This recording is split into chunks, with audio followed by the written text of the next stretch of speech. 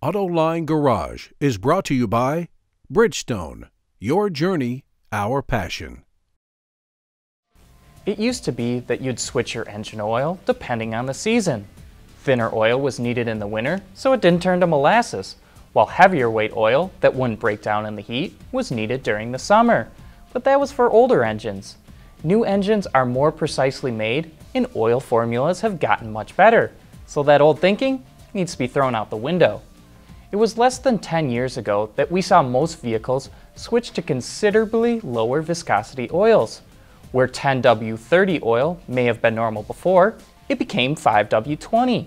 Some manufacturers even recommend 0W20 oil, which had many wondering if they'd be doing damage to their engine by using such thin oil.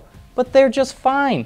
Some even protect at oil temperatures as high as 400 degrees Fahrenheit, which is 205 degrees Celsius, while still pouring at temperatures as low as -50 degrees, or about -47 degrees Celsius, which is well outside the normal operating range for most vehicles. The switch was made to help improve fuel economy by reducing internal engine friction. Another benefit is that because it flows so well at cold temperatures, it lubricates parts faster during cold starts, where most engine wear occurs. The fuel economy improvement is about half to 2%.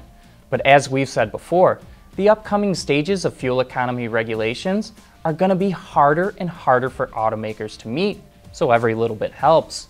Well, according to a fluid representative from a petroleum company, some 2016 models will be using 0W8 oil. Yes, you heard that right, 0W8. That's only slightly thicker than water.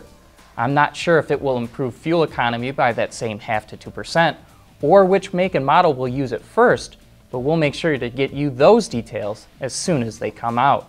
And it just goes to show how far the automakers need to go to try and meet CAFE standards.